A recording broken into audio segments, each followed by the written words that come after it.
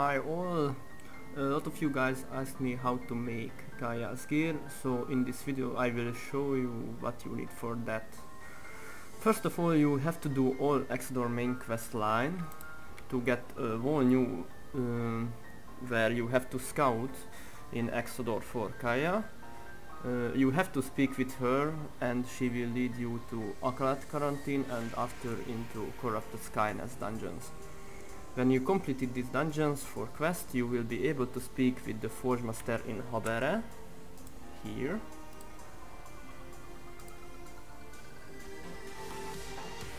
And here you can make the new gear. So let's go in and we will see what you need. There is two ways to make the Kaia's gear. In both ways you will need an Annihilation or Dark Light gear. It's possible with Eternal, but it's not really worth, so just skip it if you really wanna make Kaia gear.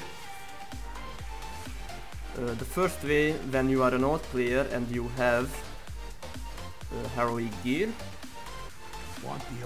you have to speak with this Forge Master, and here will become a legend. You need dude, what? Actually, oh.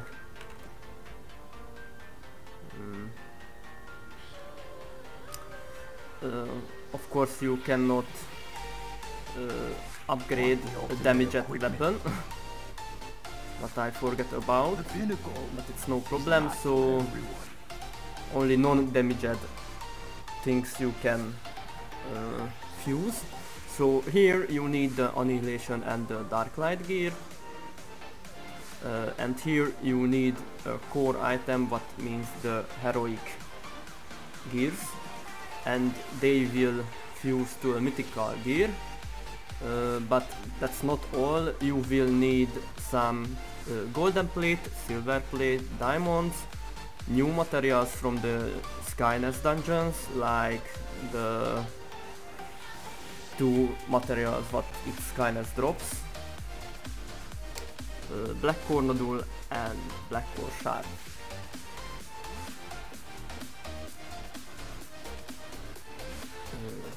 This is the first way, and the second way, when you are a new player, you can make some black core essence, what cost for these nodules, and these core essence can use as the ultimate equipment core item, so you don't need heroic gear.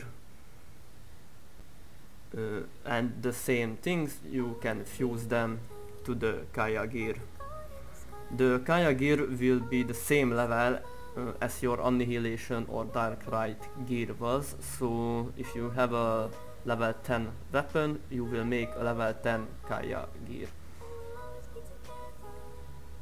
Thanks for watching and have fun with the gears. Bye bye!